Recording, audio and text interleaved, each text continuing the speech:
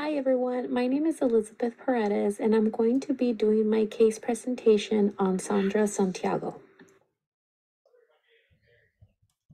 Saundra's presenting issues and the reason for her referral are the following. Saundra is a victim of domestic violence. She is currently residing in a shelter for women that suffered domestic violence. Saundra has a history of child abuse and neglect.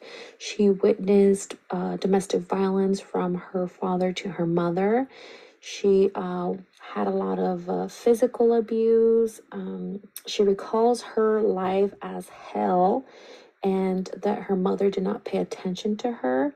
She recalls a lot of punishments, therefore, child abuse and neglect. Saundra also has a history of sexual abuse as a child. She was being sexually molested by her stepbrother, as well as a history of drug and alcohol use, although she does share that she is currently clean and sober and has been for the past 3 years. So what is going on currently with Saundra? Saundra is currently in a shelter for women suffering from domestic violence. The shelter gives several different resources in order to aid and support a woman that's trying to get away from her abuser.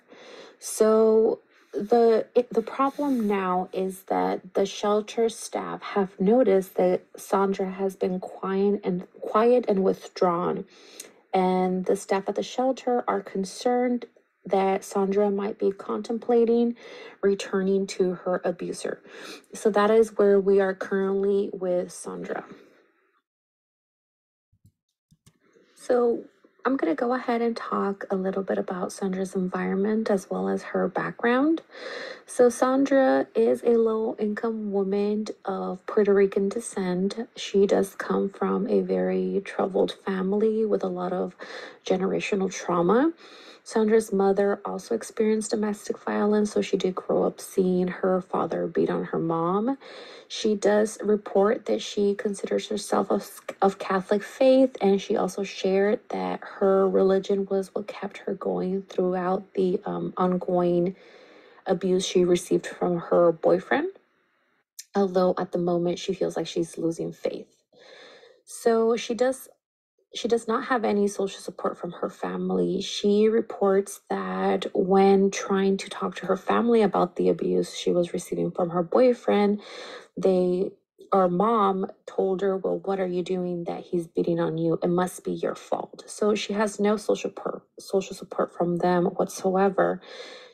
Saundra, although all the trauma she has suffered throughout her life, she was able to graduate high school, and she does have a part-time job at Job Corp. So the two mid-level theories that I would be using with Saundra Santiago and explaining how they would be beneficial to her are motivational interviewing as well as compassion-focused therapy. So we'll first go ahead and talk about motivational interviewing. So motivational interviewing is explained as an empirically supported approach for helping people change.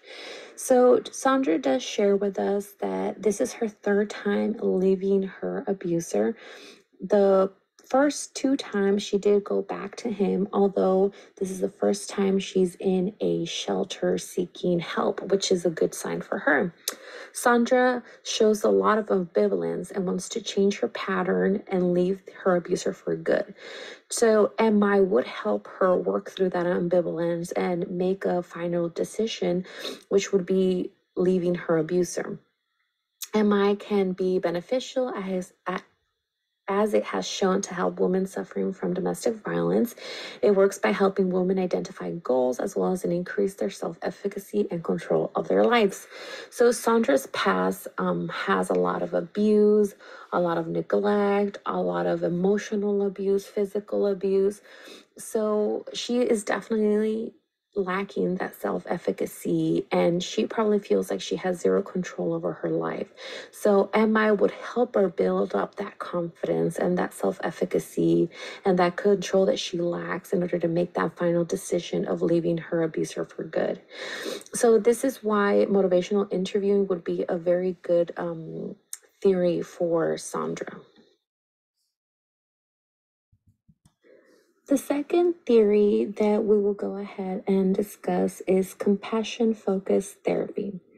So, compassion focused therapy, also known as CFT, is becoming a very popular form of therapy similar to CBT. CFT focuses on behavioral change and a focus on shame and self criticism.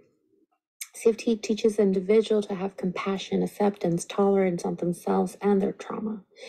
CFT also teaches self-worth, which will be something very beneficial for Saundra.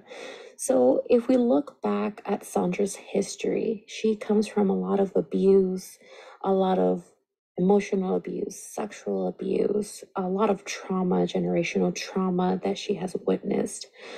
So she also shares with us that she never got any compassion for being abused by either her stepbrother or her boyfriend. And she actually believes that it is her fault that all of those things happen. So what compassion focused therapy would show her how to have compassion on herself and understand that, you know, those things happen to her, but she is still worthy. And I think that that's a very important thing for Saundra, because she has a very low self-esteem at the moment, and we need to build her up in order to get the change that she needs. And the change would be to eventually, once and for all, leave her abuser, to get her life in order and either get a full-time job or apply for financial aid so that she is able to take care of herself without having to feel like she needs to go back to her ex-boyfriend. So from the two theories talked about earlier, there were strengths and limitations. For motivational interviewing, one of the limitations was that the articles on MI reported change, but it was not statistically significant. The strength was that the women that did participate in complete therapy reported stage of readiness to change, as well as lower levels of depression. For compassion focused therapy, there were also not a lot of articles focused on women suffering from domestic violence or that completed a CFT treatment. And the strength was that the articles that were found on CFT showed significant change from people following through and finishing CFT. So lastly, my ultimate recommendation and additional things to consider when working with this client. So ultimately, I would recommend motivational interviewing theory for Saundra. Motivational interviewing was actually implemented in a domestic violence shelter, and it showed an increase in readiness for change when the woman contemplated leaving the abusive partner. So there is data that shows that implementing motivational interviewing in a shelter for abused women will work. So I believe that motivational interviewing would be the best theory to implement in her case. So another thing to consider with Saundra is her history. She does have a lot of trauma prior to the abuse that she received from the boyfriend, the domestic violence. Apart from that, we have an extensive history of child abuse and neglect, of child sexual abuse. So I believe that is a huge part that will come to the surface when working with Saundra. And I also think that that would need to be addressed in order to move forward and address the part where she needs to make additional life changes and eventually leave the abuser. I believe that all of that history is a big reason why Saundra is in the place that she is now in her life. So that would be something very important to consider when working with her, because it will come to the surface and it will have to be addressed.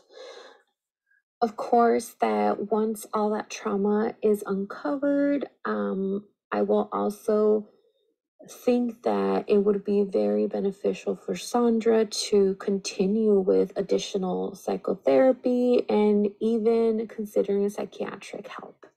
And those are all my recommendations and considerations for Saundra Santiago. Thank you.